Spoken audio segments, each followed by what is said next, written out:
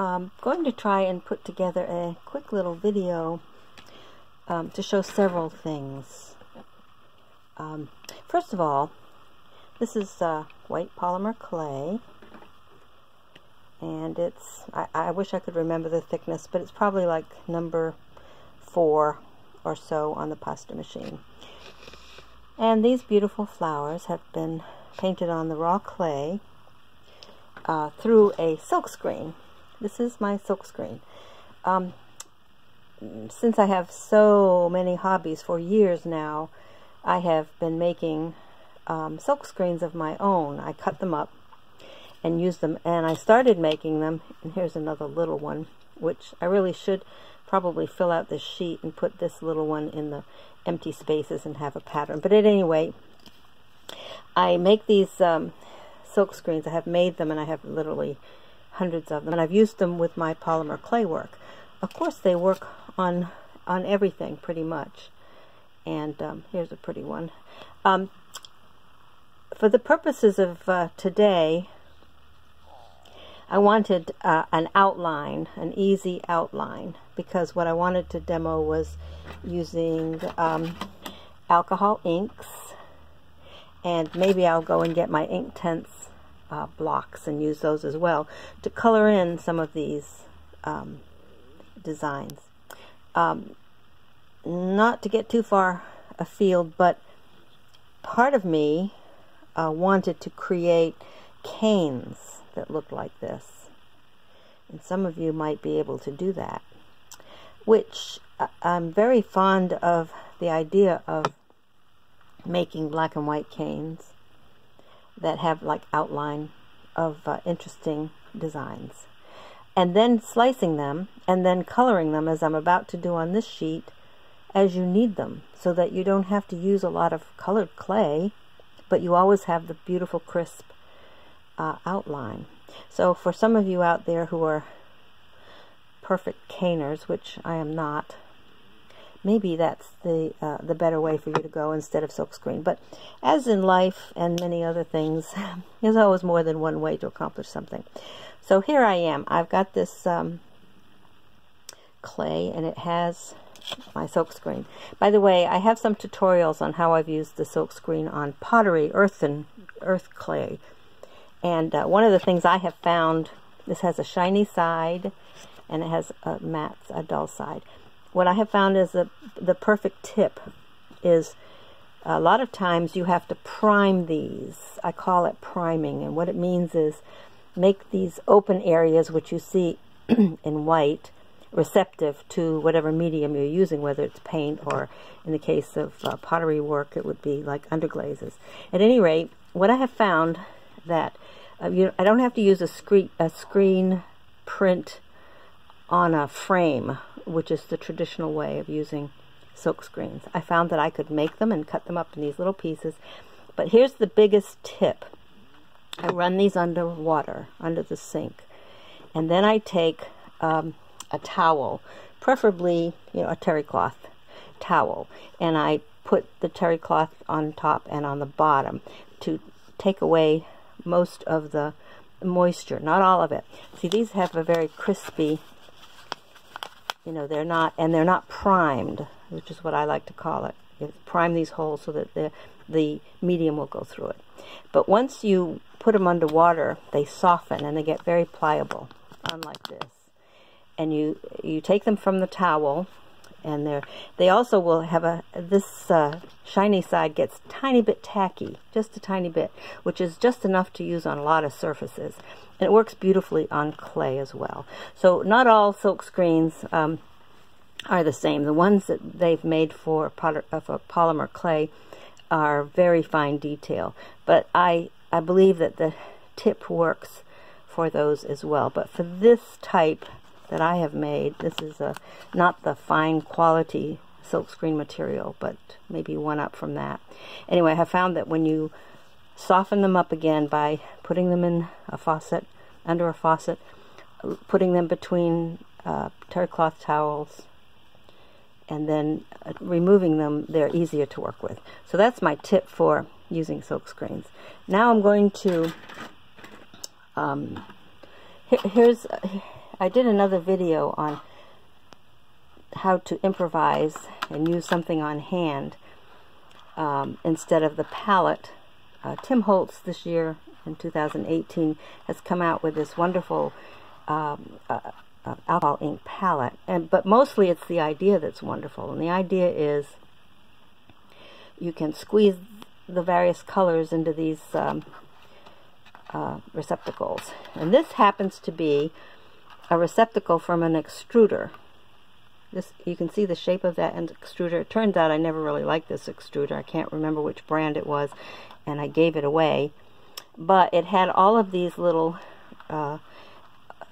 indentations to hold the discs that go with the extruder. And of course, they were perfect to hold the alcohol inks. What's really nice, I can turn them upside down. Nothing happens, no accidents. And all you do is reactivate them with alcohol, and it works. Now the splotches you see on the side will help me tell what color is in that in those receptacles. I didn't realize it, but because I'm near the window, I can also preview the color on some of these flowers, which is because it's translucent. But what I'm going to do now is go get my pens. I also have a short video on these water brush pens that I bought from Amazon, that I have filled a couple with alcohol, and I filled one with, let's see, oh, I like to use Gilder's paste as well, and for that, the medium I need to soften and paint the Gilder's paste on is either a turpentine or other solvent. So one of them is filled with that, and then I have one filled with glycerin. So hang on just for a moment, and I'm going to go in. Okay, I'm back, and what I'm going to show you is these are my Inktense Blocks, and I'm going to use some of those to compare the color difference between that and the alcohol inks. I have this rather large set, probably 70 something, but beautiful colors, and here's some samples that I have made so I can see the color. Anyway, I'm going to try and use those to paint with my brush pens. Now, I made a little video, and I'll probably try to append it to this one. Remember I said turpentine or mineral spirits, and I have some in there, and that would be for the Gilder's paste. And then I have glycerin, which I could also use for perhaps the alcohol ink, and I know I can use it also for the Inktense. And of course alcohol. Probably should have a couple with just plain water, because the Inktense pencils are fine with water as well. But since I have the alcohol ready, let's go. So I'm going to remove the cap. Remember to put it on the back, because I'm always having trouble finding where I did with the cap. So if I can just remember to put it on the cap. Now what I really need is, I'm going to pause this again to go get my paper towel. Okay, I'm back. I have paper towel, and this has dyed the tip. It doesn't have color on it, because when I squeeze the alcohol ink down, you know, it comes out clear, as you might be able to see. Anyway, here I go. I'm going to start with the alcohol inks. Sorry for the noise. And I'm going to use this, let me see. Let me go and try, oh, you can't beat the red. So I've put a little bit of alcohol in there, as you can see. And now I can start painting. Isn't this fun? And see how the alcohol will give you the light colors. You can push the dark toward the center. It works beautifully, doesn't it? Yes, and if you'd like to add the colors, but anyway, think about, let me add some gold color in here. You can change the color. I didn't even wipe my brush for this. You can just color things the way you want. It's you can actually make these look orangey by adding the little yellow, which I just did. But I can just pick up any color I want, and off I go. Make them bright, I'm going to have to fix a lot of these because and I'm just doing this for demo purposes, although I might just use it. What's really nice is I can go over the black paint, which is just nothing more than black craft paint, so you don't have to be really precise. Probably best not to get any on the outside of the design, but you can see. And then if I squeeze a little alcohol on there, I can actually pick up some color. If this one is too bright, I'm just wiping it on a paper towel, and it can go lighter the longer you paint with the same alcohol ink. But you can see a little bit of alcohol ink goes a long way, and there you go. I can actually pick it up here, just squeeze a little bit of color and move it sideways. Going over the black doesn't seem to bother it a bit. The black paint, as I said, is dry, and it's not interfering or any of that. So I just wanted to show how easy and fun this is. Now I could just let this dry and cut it up and use it for whatever. I'm thinking of making some jewelry pieces where I won't even use the whole flower. I'll probably cut up half the flower and use it with something else.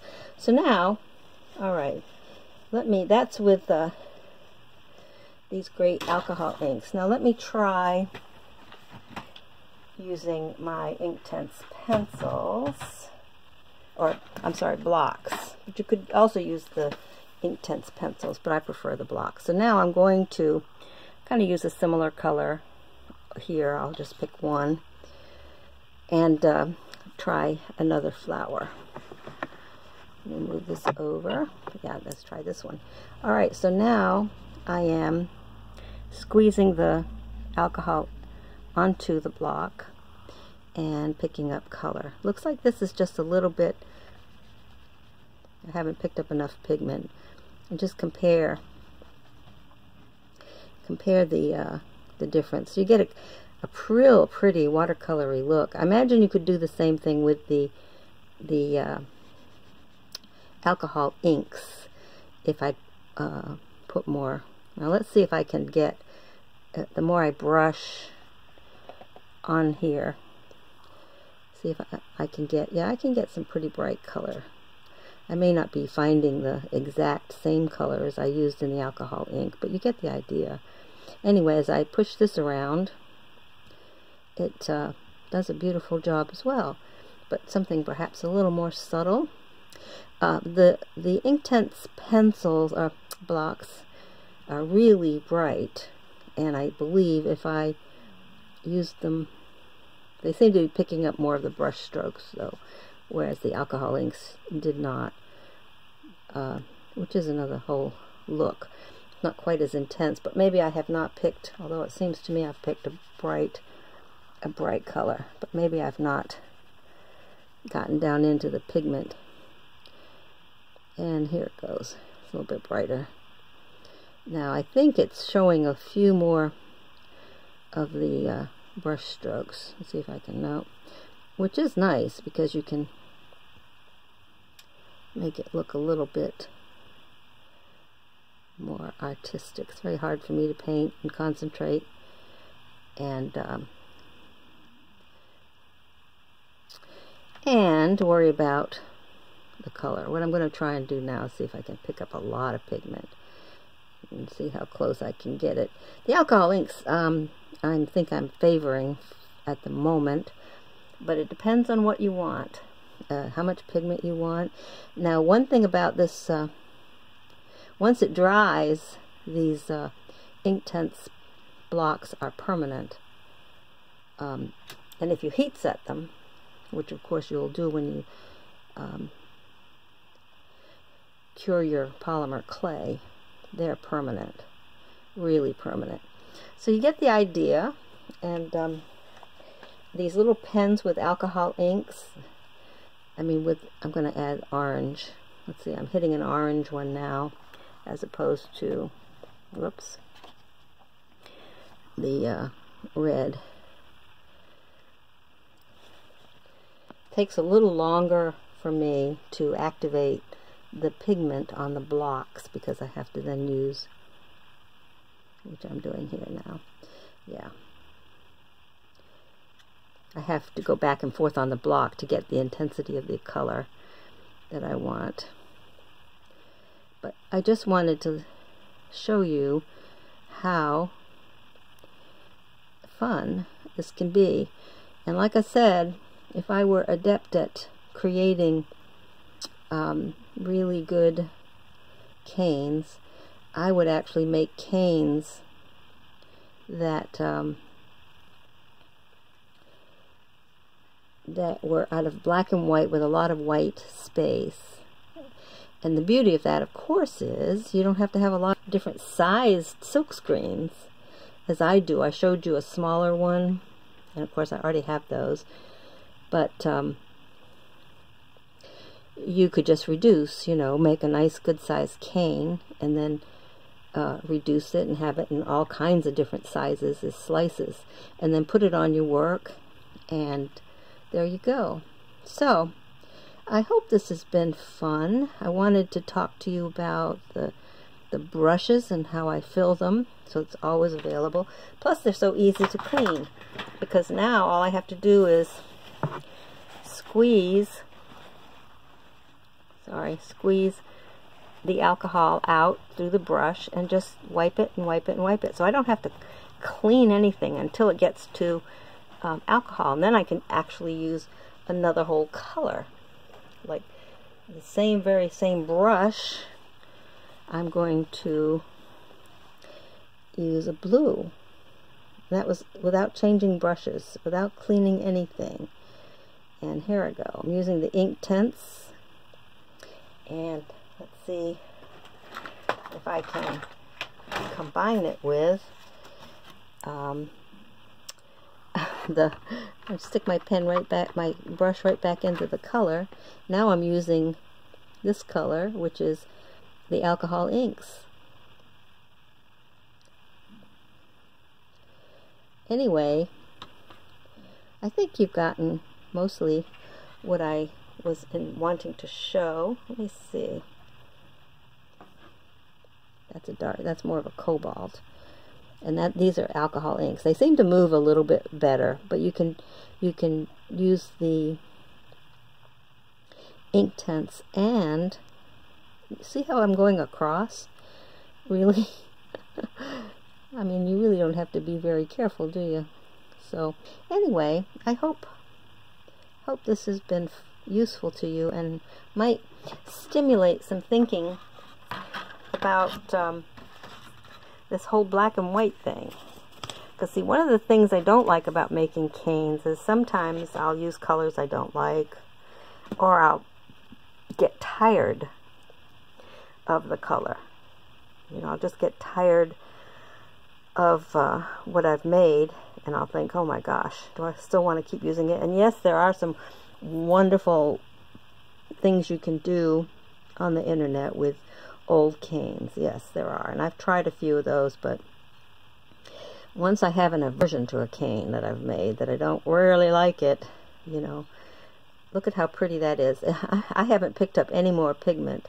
I'm just using what I had, and see how pretty that is? Anyway, this is all I have for today. There's 19 minutes, so it's not too terribly long. Now to think about what I'm going to make out of these. Maybe some earrings or some jewelry. Anyway, wonderful pens. Great idea for drying up your alcohol inks and just reactivating them so they're not messy. And then using Inktense blocks as well. All right, for now, hope you enjoy it.